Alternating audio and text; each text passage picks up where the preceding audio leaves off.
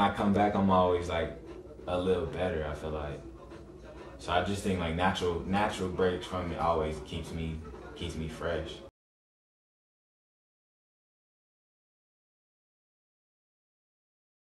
What do you do? What do you do usually to when you step away from the paint? Well, just drawing, like I was kind of like drawing. alluding to earlier, writing, or just like just being outside, just like actually just living some life. You know, hanging out with friends, trying to learn something new. Like over the summer, might just be swimming more, might be at the pool chilling more on that type of time. Being outside in nature and shit like that.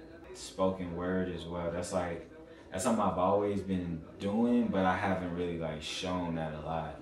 So this past year I've been performing one of my poems, and that's been really fun, honestly, because I'm able to like not be good at something and then like practice at it and get better, you know, like I did with painting in the beginning. So it's like that stuff be helping all the time. And I do like some digital stuff too, because I used to do photos before I started painting.